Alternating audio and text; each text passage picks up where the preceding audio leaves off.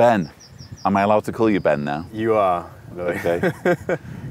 Wow, what an amazing experience.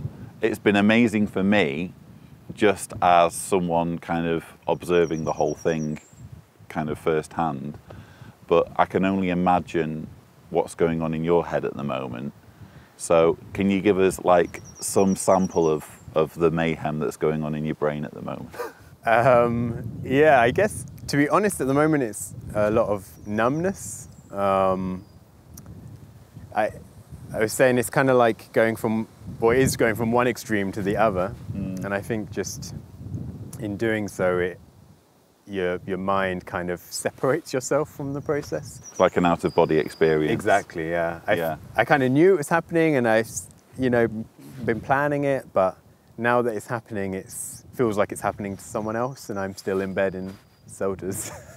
Is there like a target that you're aiming for? Because obviously this must be quite unsettling and uncomfortable and, nerve-wracking at the moment, but in your mind, is there like a place that you're aiming to get to where you can finally breathe? Well, that would be nice. Yeah, sure. That sounds like a great goal. I try not to set myself up for failure, so I guess I'll just take things as they go. It's also going to be kind of weird because just coming from Bethel, now with you guys, then I go back to my parents for a bit, who are witnesses, and then I'll leave. So it's kind of in out. It's going to be an adventure. Well, it's in out, but even though you'll be with your parents, and I can only imagine how difficult that will be, because I think your plan is, if I understand correctly, to make the most of that time, which is exactly how I would do it.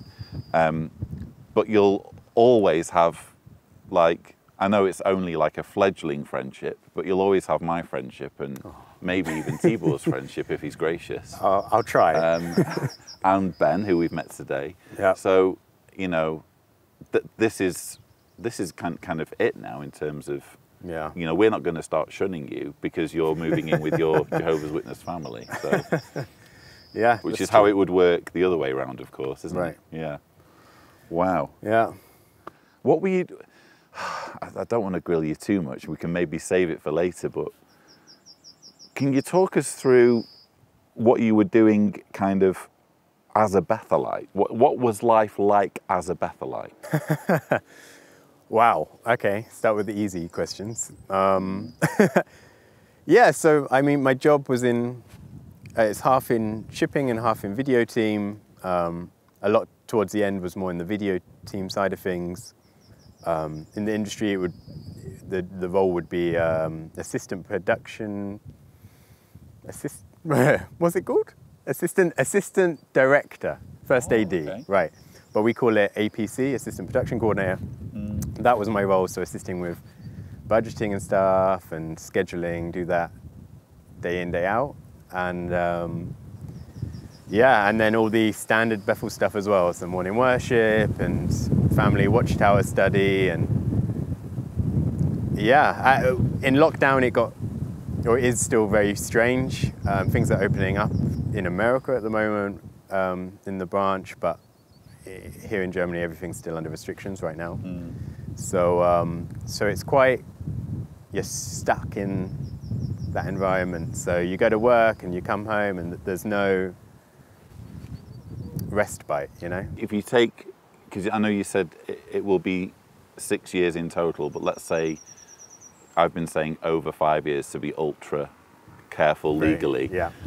If you take say 5 years of your time in Bethel, and you describe an average day, a typical day in that 5 years. Yeah. You have morning worship, and then what? So you're, I mean, in the really good days, you're like dressed for morning worship in like suit and tie. So then you get changed into work clothes, go to work, pack in literature for, let's say, Ghana or something, going around the factory. Then maybe you have some meetings or something to tune into. lunch. In the good old days, you get changed back into your suit, go to lunch. Good old days before lockdown. Well, in Selters, they started renovating before the pandemic, so they stopped eating altogether, which was like the best thing ever. But in normal Bethels, that's still it's starting to happen again. So eat all together with lunch, go back, get changed again into work clothes, go to work for, until 5. You maybe have your tea break or whatever, or coffee break. And then that day's finished, then let's say maybe you've got your meeting or something, so you've got like an hour to eat or do anything you've got to do. You've got a meeting, then you're gonna stay and encourage everyone after. Then you come home, then maybe you've got, I don't know, your laundry or something to prepare for the next morning, get that sent off. And I've heard stories about bethelite laundry. Yeah, I'm trying to think if there's tons of like little things that I'm sure I'm forgetting, but. It's a regimented life, isn't it? Yeah. Is it going to be weird to transition from such a regimented life to just doing things however you want to do them? I've been saying that actually to everyone who's been asking, like, how do you feel? What's going to be the biggest change? And I said, right now, honestly, it feels so weird to think that I'm going to choose what to eat every day. Yeah. It's like a really genuinely weird thought. Like I just show up and eat, and maybe I don't like it, but it is what it is. And yeah. But till every day, normal people are deciding what they eat, and it's like I remember being normal like that, and now it feels weird. And you'll be eating in your normal clothes because let's face it, it's not normal, is it, to dress up in a suit to go and eat? True. Under normal circumstances, you'd be worried about protecting your suit from food stains, and therefore you'd prefer to eat in your work clothes than in your suit. But it's all about the aesthetic and especially for like tours. I think that was really important for them, is that when you come to Bethel, like you're seeing the experience.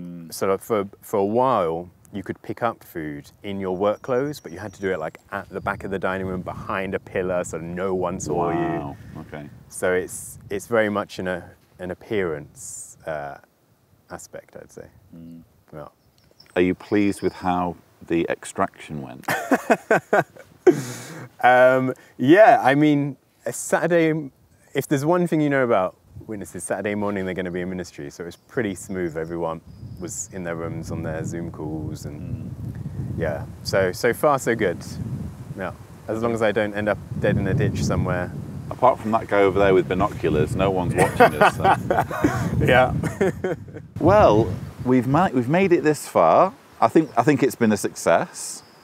What we're going to do now is I'm going to take you to Croatia, to the Wolf Slayer, the nerve centre of international apostasy, and we've actually got a place set up for you. There's a resort over the road from our house. Oh, it's a resort. We've checked you into. It's actually a log cabin, surrounded by fields with deer. So you'll have your own log cabin. There's a swimming pool, a sauna, and a jacuzzi. You'll be able to just relax for all of tomorrow. We're there if you want to see us, but if you don't want to see us, and you sorry, I'm too honest. It's a bit too honest to be honest. We'll cut that bit out. Too soon. But yeah, you can just relax tomorrow. And what I thought was, if in 2 days we can pick up the thread, and that will give you more time to process what's just happened. Does that sound okay? That sounds great. Yeah, thank you. So viewers, you will see us 2 days later. Ben, it's 2 days later. We are at a resort that is conveniently just a couple of minutes away from where I live. And I've put you in this log cabin so that you can hopefully process what's been happening, because I think it was a stressful situation, wasn't it, when we boosted you from Selters? You think? A little bit, yeah. Well, Tibor and I were going over the footage, and obviously by this point viewers will have seen the footage for themselves, but it was obvious to us that you were terrified in that situation when you got in the car. Yeah, that's a fair assessment of the situation. What was going through your mind? Well, because suddenly there's questions or you're not safe anywhere anymore. So Bethel, like if Bethel see me in filming something, that's a big problem for me currently. It's just all of a sudden you're facing uneasiness on all sides. So it just take maybe one cyclist from Bethel to go by to see you filming, go, that's Ben, what's going on? Problem. On the other side for me, I don't know any of you, this is all very new, are these guys gonna throw me off a cliff? So everywhere is now uneasy, and going from Bethel day in, day out, you know exactly where you're going, what you're doing, who you're gonna see, what you're gonna eat, to this world of uneasiness in like 6 steps was an experience. Ben, German Ben, as we're calling him. Yes. He was kind of reassuring you a bit, wasn't he? He was a little bit more kind of. Yeah, we were just chatting in the car to him, kind of eased things up a little bit for me, just to humanize suddenly the other side, I guess. Wow. And then when we got on the road, obviously we did our shooting at the recovery location, and then we began like a 10-hour, ended up being more than 10 hours due to traffic jams, but we began this long journey back, and it was fascinating for me because you were telling me more facets of your story. And I hope you don't mind me saying on camera, I learned that you're not just a bethelite, you're also gay and an elder. Right. So that for me is, I think that's a really important element of your story, because number one, there'll be many Jehovah's Witnesses and ex-Jehovah's Witnesses watching this who have had their lives ruined through the organisation's stance on homosexuality. And also the fact that you were an elder, or are an elder, sorry, still, at this precise moment. That's correct. It's important, again, to highlight just how possible it is to be in a position of, you know, respect and authority in the organisation and still be able to develop doubts. So talk us through what it's been like to be in the organisation, in the centre of the organisation as a Bethelite, and be supporting a religion that's essentially denying who you are as a person. Yeah, so I guess you just, well, I can't speak for other people, but for me, I came to terms pretty early on that this is just something that, it wasn't a question of, oh my goodness, my religion doesn't fit who I am. It's, oh, there is something wrong with me and I need to change that to fit the true religion, you know? So I came to terms with that pretty early on and didn't really like fully reconsider that whole conversation I had had with myself until like after I'd woken up. That was really important, actually, that I didn't have any bias considering everything, because I would naturally have a bias towards wanting it to be untrue, because then it would let me be free in a sense. But that would then, I felt, taint my judgment. So it really, anytime that I would even think, oh, wait a sec, that might mean this, it was like, no, I don't want to think about that, because that's going to make me want to, or lean in a direction. So I was very much, that came after the waking up process for me. It's like this realization that you haven't got to like hide away, I guess is the right terminology.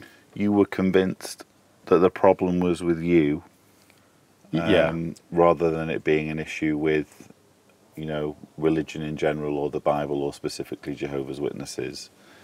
And it must have been particularly grating or upsetting or distressing when Stephen Lett gave that talk. I was thinking, as an example, a homosexual. Now, this former homosexual comes back in the resurrection, and he really thought, and he was taught, and he came to believe that God accepted him with that lifestyle. But now he's going to learn about Jehovah's moral standards, and he's going to learn that Jehovah will not lower his standard to accommodate us. We have to come up to Jehovah's standard. Will he change? Will he adjust? It'll be up to him. But you, brothers and sisters, will help such ones. So what was it like actually watching that talk as someone who had this conflict, you know, this religious conflict with his sexuality? What was it like watching that talk and hearing that all of a sudden, actually, you can be resurrected into a perfect body with this quote-unquote anomaly, with this defect, is how they see it? Yeah, there was, so much has happened since then. Yeah. But I knew that, like, previously witnesses had said, like, maybe this date's going to be Armageddon. It hadn't turned out, and, like, people who weren't strong enough in the truth had left over it and things like that. And I, you know, that those were kind of facts to me, and okay, I knew that happened. And then during that talk, it was the first time I got that feeling, because all of a sudden it was like for 26 years, I guess in that case, it's like, okay, once you get to paradise, you're good. So, you know, constant fear that you're not going to get to paradise, but if you do, then you're good, you've done it, good job. Everyone has challenges and you've overcome it.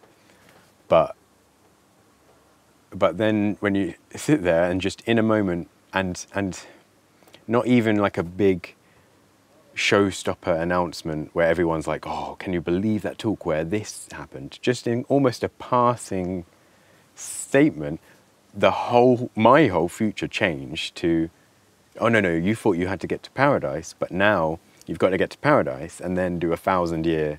And still work on this issue. Right. Yeah.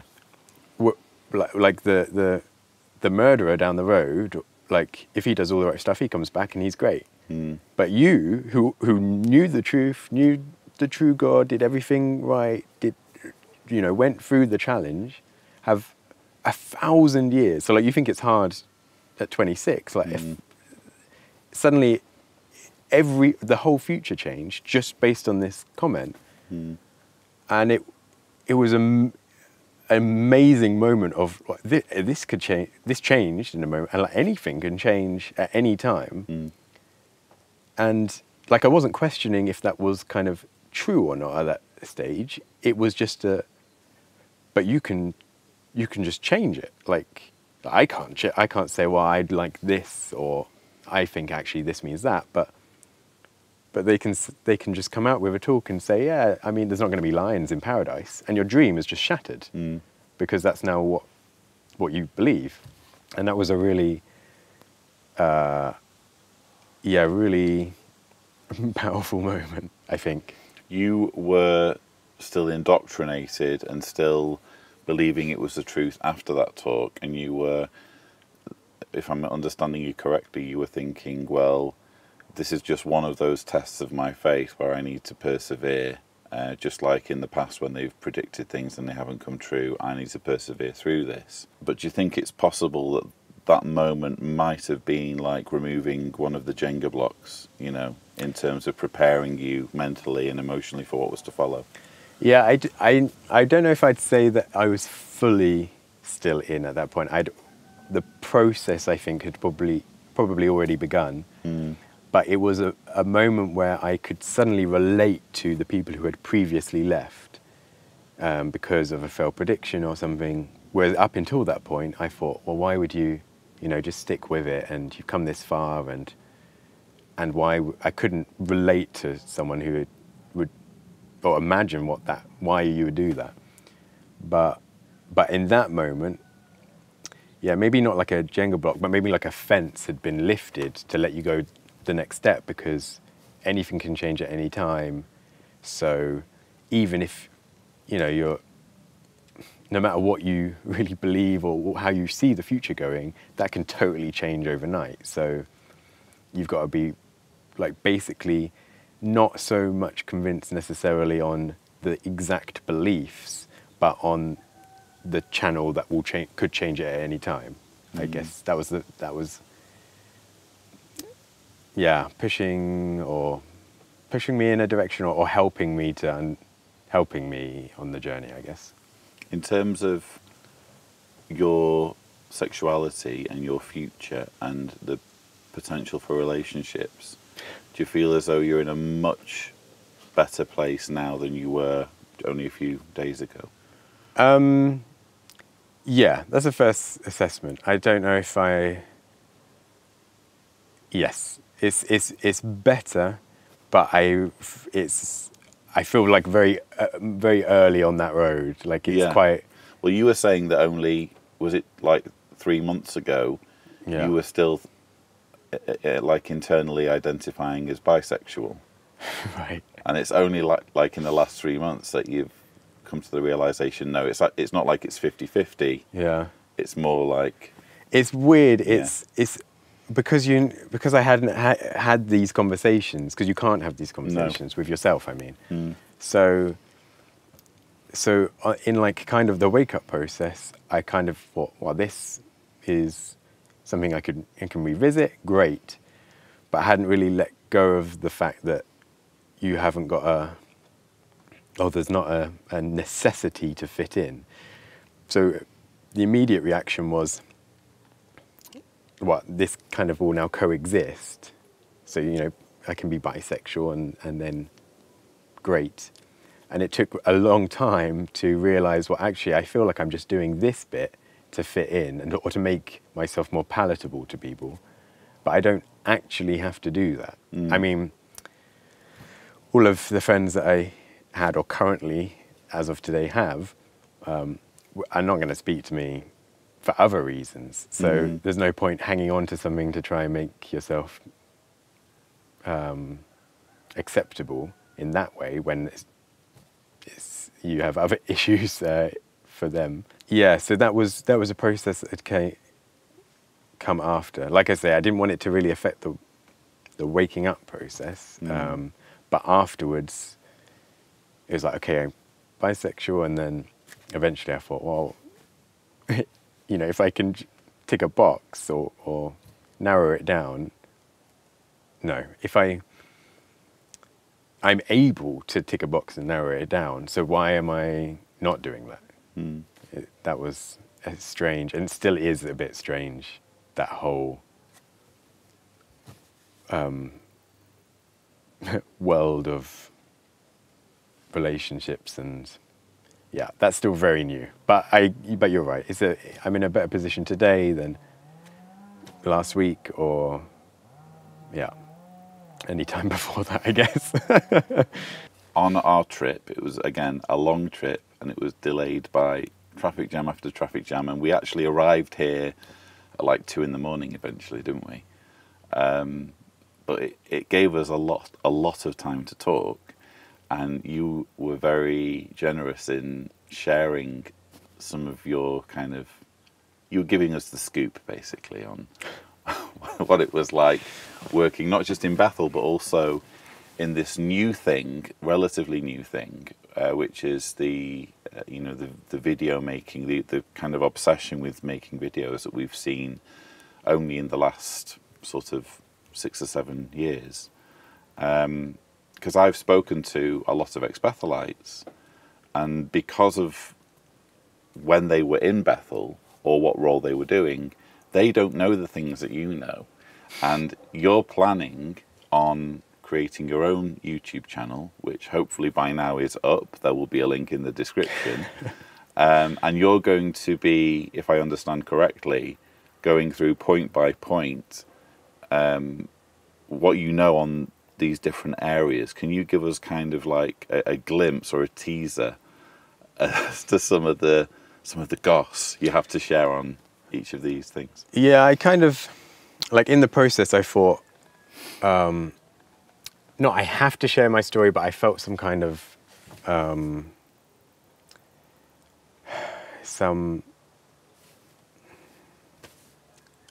what's the word?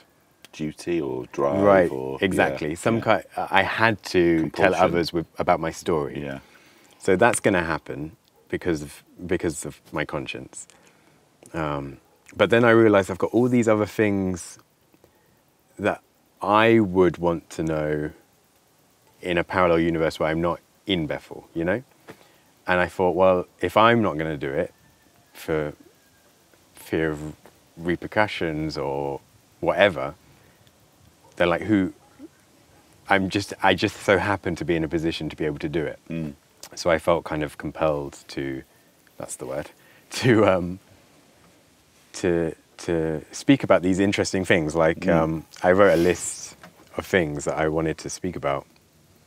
And some of them I think, you know, maybe no one is interested in this, and other things maybe like how women or sisters are treated in Bethel, and how that whole dynamic is, because it changes, or it has completely changed in my time in Bethel. That's a whole conversation I find, or not a conversation, but an observation that I found so interesting, even as a Pimi witness, or like on a Bethel tour, how you kind of present a image of Bethel that isn't really the actuality. You're kind of given a... You're told, I think if I can remember correctly, you're told that you aren't allowed to say anything negative, even if it's true. Yeah, for sure. And even if it's actually what you think. Yes. And on the subject of women, Yeah. am I right in saying that when they do the Watchtower, the Bethel family Watchtower study, the women aren't allowed to comment? Yes, in the branches I'd served in, that's true. In some of the smaller ones, yes, but as soon as you get to a certain size, they stop the sisters commenting to get around the brothers quicker. If you are a woman versus a man, is there a stronger likelihood of doing menial work at Bethel, laundry, cleaning? I feel like you know the answer to that question. Yes, because you're not going to be able to maybe there's like 2-3 sisters who have like proper office jobs. I mean, maybe you're doing some paperwork or something for a brother, or your opportunities for growth are little to none, I would say. In the same way that it is in the congregation, just in a work setting. I was fascinated by the story. I hope you don't mind if I... Please. Because it's all flooding back to me now. Uh-huh. Tell us about the $5,000 thing, because you were involved in... Your whole job was, you know, managing the budgeting of video projects. And what you said was that there are actual policies for how to deal with various things, including a policy for what to do if a cast member gets disfellowshipped or disassociated, which hasn't happened yet. To my knowledge. To our knowledge, Yeah. But there's a policy in place for if that happens. And there's also kind of like a price list of how much to budget for certain types of video. And the last one you worked on was, I think, the one from this year's convention about the circuit overseer who's single, and brothers are pestering him to not be single, basically. And you were involved in that project, and that was a $5,000 project, wasn't it? Yes. So that kind of production typically is that's you. Depending on the type of production, you'll get generally a standardized budget. So like a dramatization, something like that. This kind of project for Honor Christian Singles is typically about 5,000. Sometimes more, sometimes less. But again, there's kind of interesting scenarios or interesting nuance to that as well. Like a Caleb and Sophia video, you think, well, that's probably going to cost a lot of money because of all the animation. But in actuality, it doesn't cost anything, because you just put some bethelites in a room Yeah. and say, work on this for this long. And Everything's done in computer programs. exactly, which you've already got, so the budget is nothing. Whereas maybe a nice little animal video, they're not going to go and shoot these animals. They need to buy that footage, and that will cost extremely more than maybe even more than a dramatization.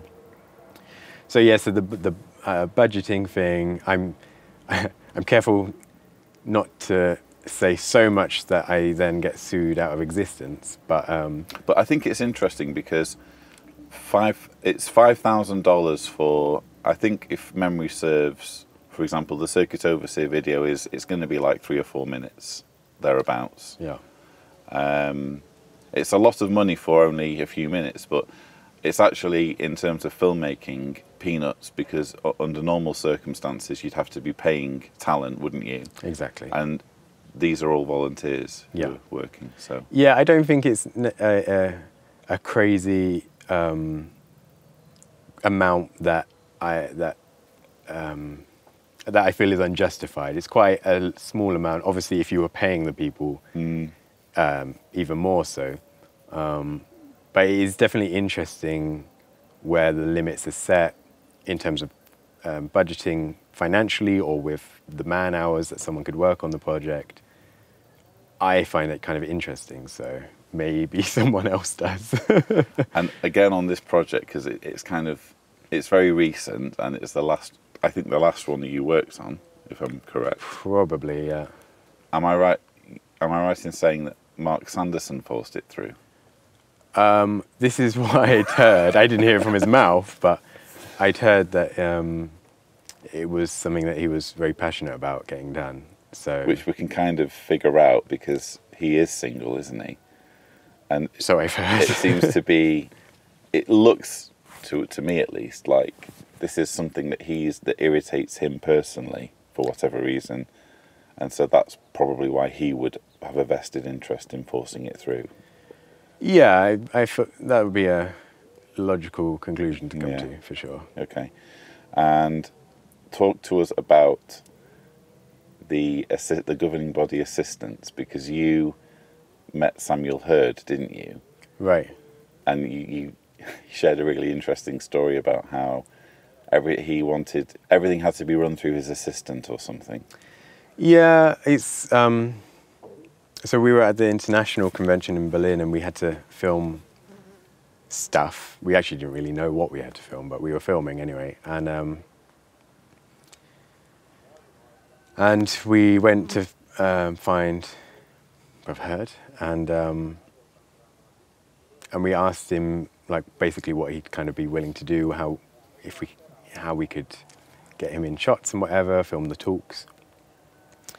And that was a very interesting dynamic. Again, it was pre-waking up, but another fence gone, because we were kind of saying, look, maybe it'd be nice if we could film you like shaking hands with older brothers and sisters and greeting them and stuff.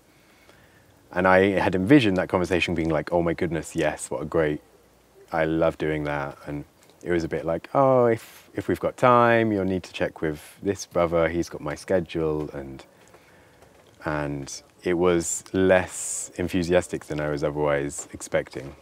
I mean, to be fair to the guy, he's getting on a bit, so I would want to do it necessarily at his age, but it was a bit of a wake-up. You imagine in your mind as a Jehovah's Witness, he's like, yeah, let's do this. Yeah. It will encourage the brothers. Exactly, yeah. This is what, I do every week at the congregation, and I'm happy to do it here.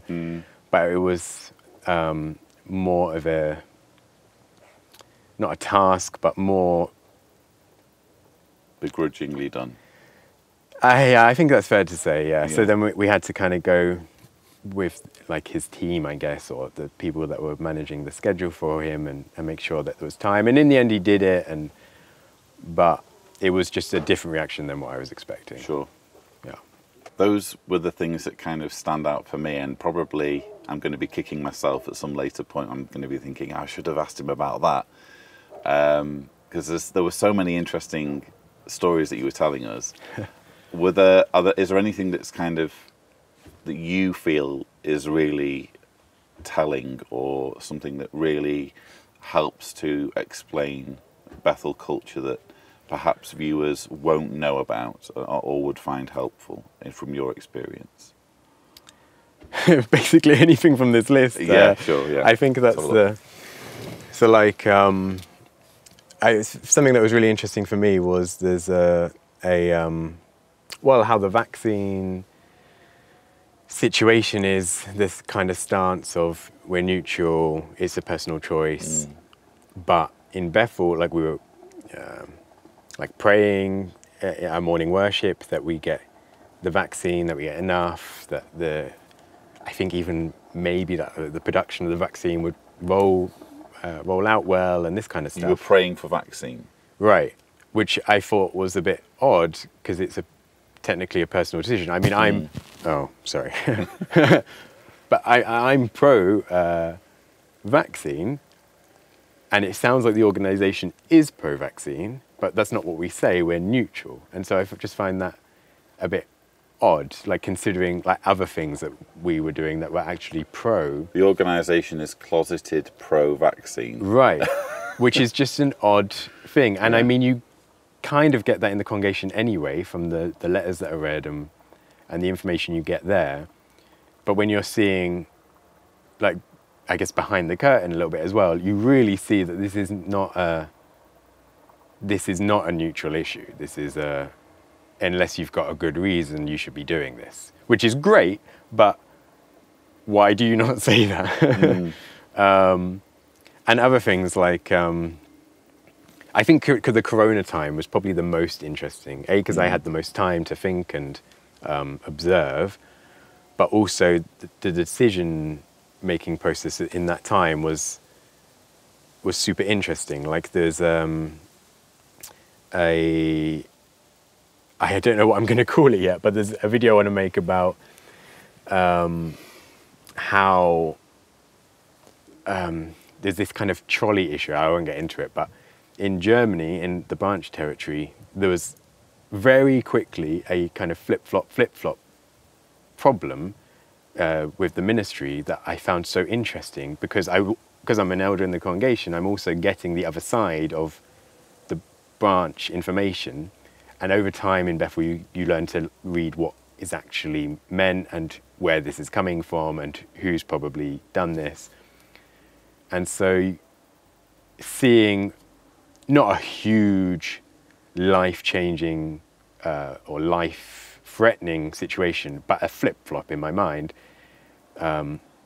in the field, whilst being in Bethel, was just the most interesting thing. And I don't think it's very well known at all because it was just in our branch territory. So it wasn't a worldwide policy or anything. And that's what makes it even more interesting is when you get to these decisions where you've got the worldwide policy, maybe you've got a branch territory policy, maybe the country specifically, or maybe it's just something like your elders have made up, or one elder has a bee in the bonnet, and where decisions get made and how I find very interesting. I've always found interesting. Weren't you saying as well that it's kind of like a different organisation depending on which branch you're in? Different branches have drastically different ways of doing things. Yeah, 1,000%. Yeah, so like my experience in Britain Branch was fine, but and I didn't have anything to compare it to, but it was, I can't speak to it now, but it was when I was there very, very strict, generally, and in comparison to the Central Europe branch, where, like in comparison, you have unbelievable freedoms. Like in Britain branch, if someone saw you with a couple of cans of beer in the hand walking around Bethel, and I don't know, maybe you had flip-flops or something on, you would get counselled about that. That's an issue. Whereas in Selters, it was like the branch committee are doing it. It's very chilled and relaxed, and so the culture, not just of the country, but also more so of the branch, I find interesting as well. I visited a couple of other branches, and you see basically who's in the branch committee is that effect that it has then on the culture of the branch and the rules or leniency of the rules, and yeah, and even the religion itself is. That's another thing on the list is that I think you experienced this as well in Croatia, that the religion in the country, especially if you've never been for a long time in a congregation in another country, you think that's the religion, and you are told this is how it is worldwide, and everyone's doing the same thing, everyone's studying the same watchtower, everything's the same. But when you actually move, that's not really true, because the culture of the country and the culture of even probably the branch seems through to the congregations, so that rules that are really important in one country are not that important in another, and vice versa. And it's an odd thing to go through, because maybe now you're constantly breaking this rule that was not a problem before at all. Like it really wasn't a rule, it was like a suggestion almost. But now it's like a stark, or English, a very hard lined rule. And that's super interesting, because you think, well, it should be the same. Why could someone maybe even potentially get punishment, or maybe not disfellowship, but get restrictions for doing something here, whereas if they did it in another country in all the same terms, they could talk about that with the elder body like it was nothing. I find that super interesting.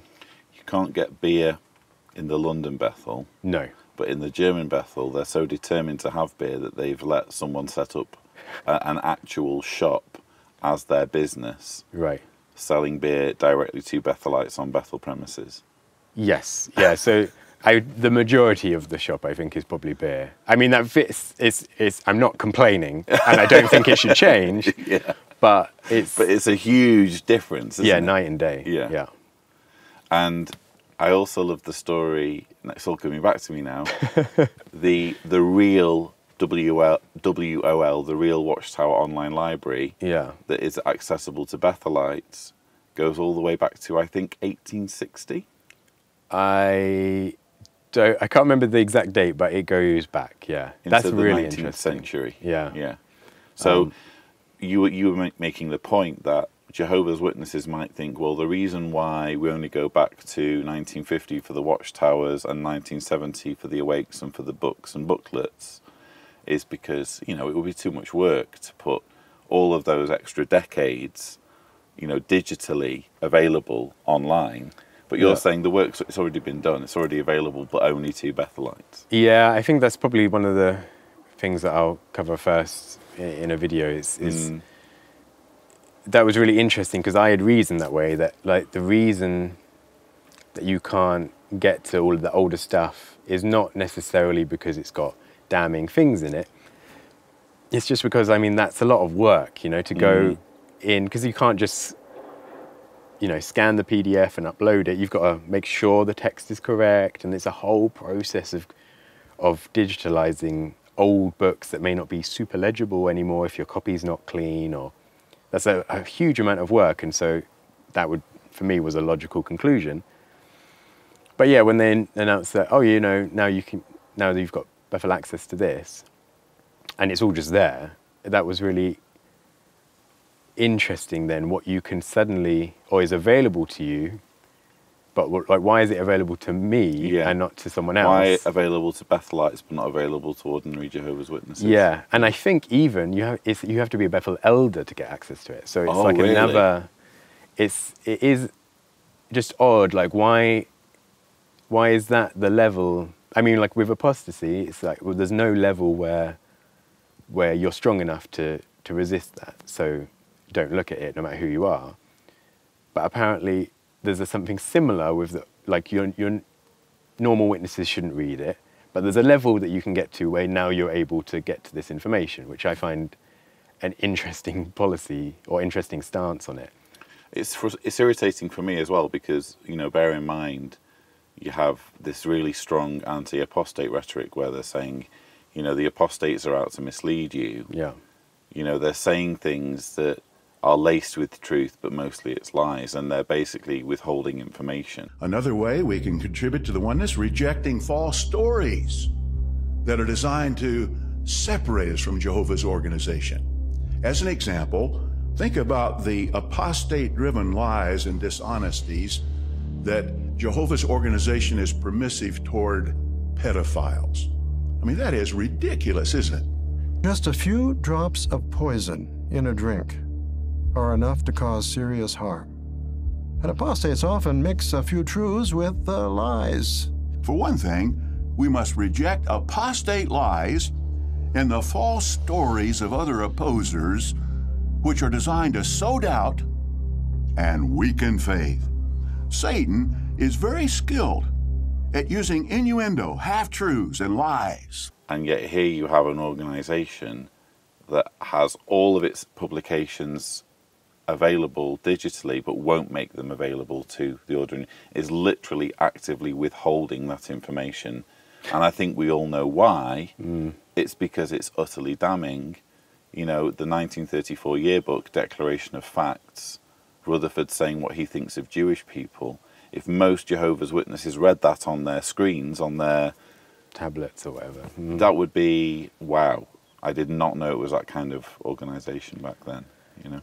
Yeah, definitely. So I think it is annoying because then you naturally, like during the waking up process, you find some old PDF or something of a book, and you're questioning, well, has this been doctored? Has this, and actually the organization could not correct it, but come out with factual information on the fact, but they withhold that, which then casts all these doubts on what you're actually reading. Is this true? Is this? But they have the ability to put that to one side and say, well, there's a source that you can go to check what the old publication says, but they don't make it available. So that's interesting, like what's on there and what, like there's additional categories and stuff. That's something that I wanted, or hopefully by now have talked about. And yeah, it's all, if it's not on your channel yet, it will be at some point. Yes. And I also found it really interesting when you were talking about the culture and the, for want of a better expression, office politics, and how some people know how to play the game in order to advance up the ladder more quickly. Yeah, I mean, that's kind of there's a phrase to describe it, and it is not an unwritten rule, but everyone knows that this happens. Like everyone, even if you're really in the organization, you see that this happens. But it's interesting that it nevertheless works. Like you can come in, and if you play the game, like I could probably school someone to what to do in Bethel to get to where you want to go. And that's interesting that that's something that you can find out with time. The cock has just crowed 3 times, so we now know that you've betrayed the organisation. So. Sorry. Go on. Oh no. No, it's 4 times now, so okay. I'm safe. You could school someone. There's almost an unwritten playbook on how to climb the ladder. Yeah, which is really interesting that everyone understands that this exists. The fact that it works and continues to work despite everyone knowing that people, I mean, it's quite judgmental to say that people do this, but you can very clearly see some people doing, if this imaginary book exists, they're doing every step in that imaginary book. Yeah. So you come to the conclusion where you are playing the game, and then they get a cool job or whatever they're after, they will generally get. And it's interesting, you can come in and be very experienced and very knowledgeable and a real asset, but if you're not playing the game or not really not playing the game because you think, well, I'm experienced and I'm okay, and if you're just leaning purely on your own experience, you'll very quickly, or for, how can I say it? In my experience, those kind of people do not last very long. So knowing that, and seeing that firsthand as a Bethelite, when you think about the governing body members and the governing body helpers and how high they are in the hierarchy, is it conceivable that they're kind of tricksters a little bit and they're kind of playing the system? Or have played the system? I'm not able to answer it yet because I feel like I'm still very much, I mean, I'm a couple of days outside of Bethel. As things currently stand, I still hold to the fact that I think a lot of them they're just old guys who don't, once you get into the Bethel rat race and you're on the wheel, you're really not thinking very much anymore. You're just kind of pedaling. Like I feel like I was. And I feel like once you've done that long enough, it's conceivable for me to think that you're just running on the wheel.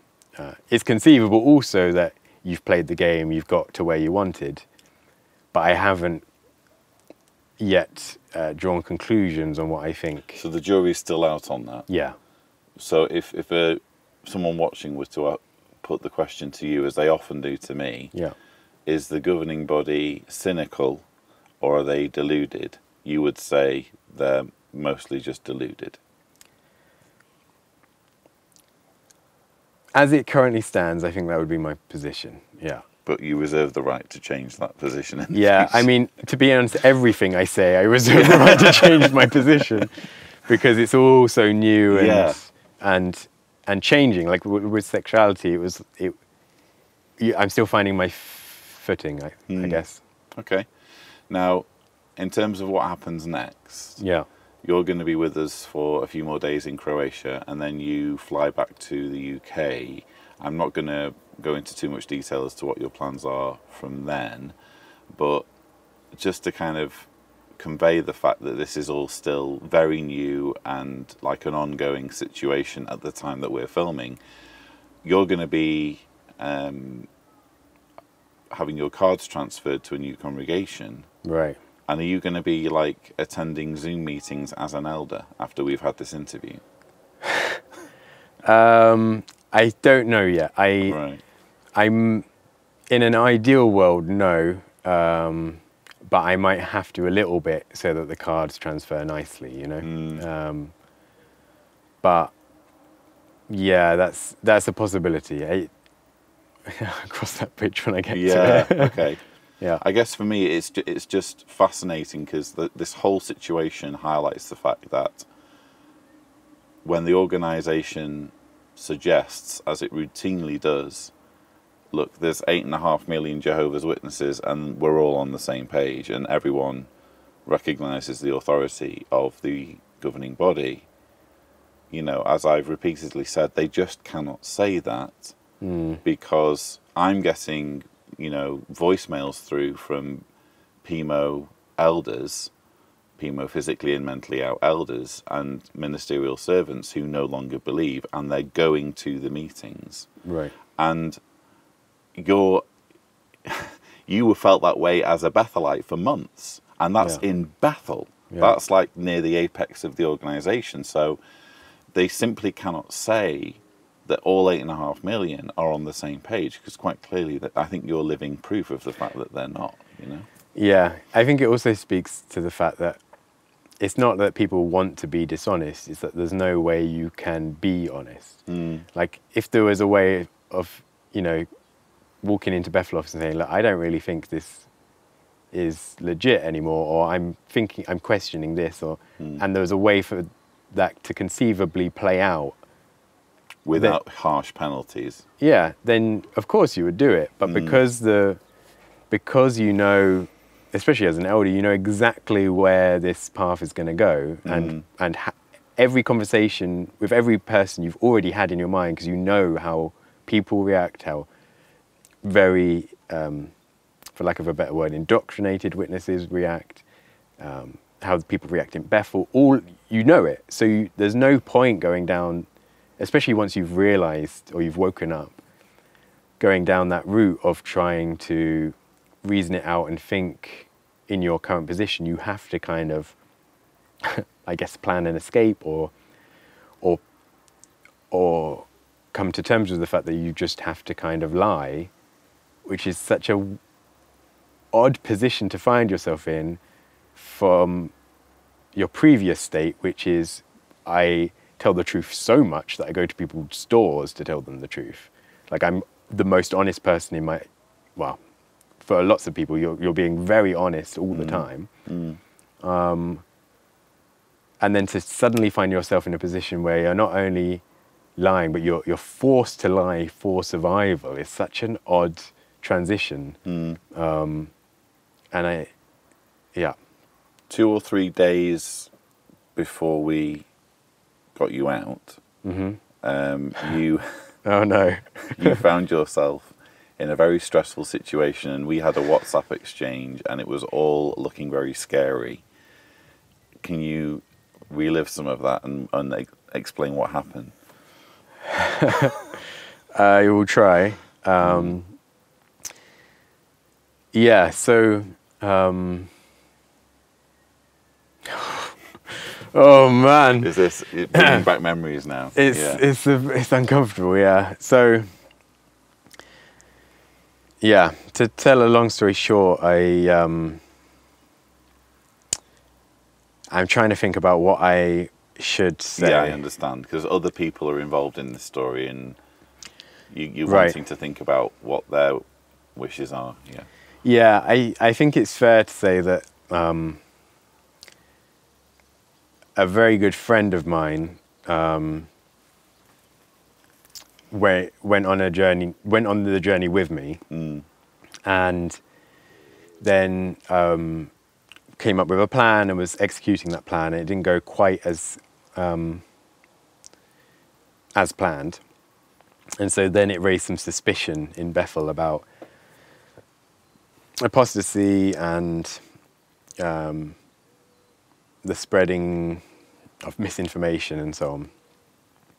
So I was called into a meeting with some elders that I know very, very well, and kind of, for lack of a better word, grilled about the situation, about this very, very close friend, about their current stance, what they're thinking, contact with them, what I think. Do I have doubts? What's my situation? Have I been looking at anything apostate, etc., etc.?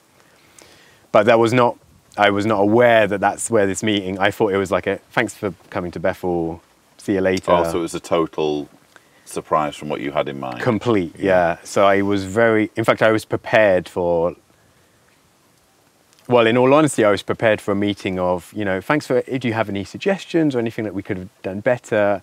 I kind of had prepared, like, well, I think, you should do this, and this is a bit naff. And at the beginning, there was all these questions about, how I feel about kind of people in power, and I was, that's how I expected this conversation to go. So I was pretty honest and was like, well, I'm going to be honest, some of them are, I don't know why they have this. Which in hindsight was not a great answer to be given. If you'd have known what direction it was going to go, and you would have, they're fantastic. Yes. The brothers are wonderful. Yes, but I thought it was a bit, they caught me off guard. Yeah. And it was and then all of a sudden it became very clear, they were directly talking about this to me, like watching my reactions and how I reacted to their questions and everything. And I didn't know if they knew what they knew, if this is me, if this is someone else that I'm aware of, or what's the situation. Fortunately, I don't know how, because I clearly, from this conversation, I struggle to form sentences. So in a high stress situation where every word is very carefully overanalyzed, right? Yeah. Somehow I managed to dodge the bullet, I guess, and you were able to reassure them that you weren't part of this infestation of apostasy due to this friend of yours who'd gotten out and was making apparently very distressing noises from the organisation's perspective. Yeah, which is, I don't get annoyed really ever, but I guess that's as close as I get because I'm forced to lie. Like, it wasn't like, look, you can be, even though they say, look, you can be totally honest here. If I'm totally honest, say, well, Lloyd's coming to pick me up in 2 days, that doesn't go well. No. So you have to lie, and you can't, it's not just lying on a form or lying to someone at the post office. Yeah. It's lying to two people you've known for 6 years. That you like and that you care about. Very much. Yeah. And and to their faces in a conversation where they've asked you to be brutally honest. It's horrible. This is why it's so uncomfortable, because I guess my conscience is so ashamed that I've done that. Even though you know why you did it. Yeah, but it's still, this is something we were chatting about in the car, is the relationships you make in Bethel. Still in my mind, I can't say all, but at least my friends or the people I hanged around with Bethel, I love very much. Like even still, and I know they're never going to wake up and it's over. But these are, in my mind, inherently good people who simply just don't understand, and will likely never. And they're your friends and family, and they're who you go to when your parents are sick and you can't go home, or when you're struggling in lockdown because you just want to go to the cinema or something. They help you through everything.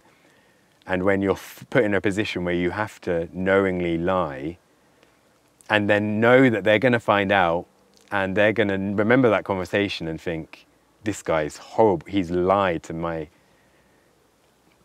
It's very... it's probably... I don't think it's an over-exaggeration to say it's probably the most awful I felt about something I think I've done. I feel so ashamed about it. Even though I understand why and I know why, and it's not for fear of not getting into paradise or anything anymore. It's just a horrible... Like if you imagine that you have a very good relationship with people and someone's looked after you, and I think most people have someone in their life like that, and you're forced to lie knowing that they're going to find out, hate you, never speak to you again, and not something you prepared for. It happens in conversation. And there are dramatic consequences if you don't tell them what they want to hear. Yeah. It's a horrible situation to be in. And I, in some ways, am thankful, I think, that I probably will never have to deal... Like, if they wake up and I have to... or I'm able to talk to them, that would... I think it will haunt me forever, that conversation. Was that element of it, the deception, the most traumatizing element of the whole situation for you? Yes, because it's just not in my nature. I mean, sure, no one's like, well, not many people are like, oh, I love lying to people. It's just uncomfortable being deceptive and just lying to your friends. It's horrible. I mean, you could argue, I guess, I'm trying to think how I would think watching myself speak. It's like, well, you lied to yourself about being gay for 20 years, but you're deceiving others. Like every day when you get up in Bethel and you don't fully believe in what's happening, it's very draining, but it's also, I felt like you're deceiving everyone. Like the days when I could take holiday or for whatever reason weren't at work were such a relief, because you're not lying about the situation. So then to, at the very last minute, be confronted, which I hadn't had before, directly in the face. I mean, many people will have had judicials and things of that, and that's already uncomfortable. But when you're an elder and you know these guys very well, you know all the challenging situations they've been through in their personal lives, in the stuff they've dealt with judicially or whatever before, and they're your friends, and you've built a close relationship with them. Yeah, I don't know how to describe it. It's just so uncomfortable, and you're still trying to get your head around it. That's probably, I don't think I will, like this week or this, I think it will take some time to get over that conversation. Yeah. Because it was it's a position that I don't ever want to be in again. No. Yeah. And hopefully we'll never be in again. hopefully. Unless you get into another cult. Yeah, well, let's see. So, what's next for you? You've got a long journey ahead. Again, I don't want you to feel like you have to divulge personal information, but what's your plan now that you are out of Bethel? Yeah, so actually, this is a good opportunity. I'm sure lots of people are familiar when you're waking up. You go through this, your emotions are all over the place, and in probably one of the deepest, just after like the deepest low point for me, where like your physical health has taken a toll because of the stress of it all. I read somewhere on Reddit, or somewhere, someone was writing something about being in a very similar position, and something that helped them was realizing that they, as a kid and growing up or whatever, previously they'd had kind of a dream or something they wanted to pursue that they weren't able to because for whatever reason the organization restricted it or was against it, or that's not something they could do, like go skydiving or something, you know, something that just isn't possible. But now knowing that it is possible, pursuing that or doing the thing you wanted to previously had helped them get direction and to move on. And that really helped me, I guess, emotionally with the whole process. And that's kind of where I'm at now. So I kind of picked up my old dream that I had on the floor and thought, that's never going to happen. I mean, because even in paradise, that's not going to be a thing. So I picked that up and I'm going to pursue the old Ben dream. The authentic Ben dream. Yes, yeah, I guess. And what is that dream? Well, I'm going to fail so bad, but I'm a real nerd. I mean, you may have... This is actually Surely really not. interesting. I haven't worn this shirt in... T-Ball's laughing because we had quite a few nerdy conversations in the car drive here, but yeah. Yeah, so it's the first statement then, that I am very much a nerd. I haven't worn this shirt, in fact, like because of Bethel in so long, but I'm happy that I can embrace my inner Jedi. Fan, yeah. So I always want... Well, actually, I guess for my career, I shouldn't be so specific, but there was a definite company that I always wanted to work for. And it would be great if I could be somehow involved in that whole world and technology. And so to pursue that dream is a very long journey. And so one of the first steps is either to learn how that world is. Learn those skills. Learn the skills. And so the route that I kind of have chosen to go about is then to attend university. Higher education. You're waiting. It is one thing to work on a job with others and quite another matter to immerse oneself in an institution of learning. I have long said, the better the university, the greater the danger.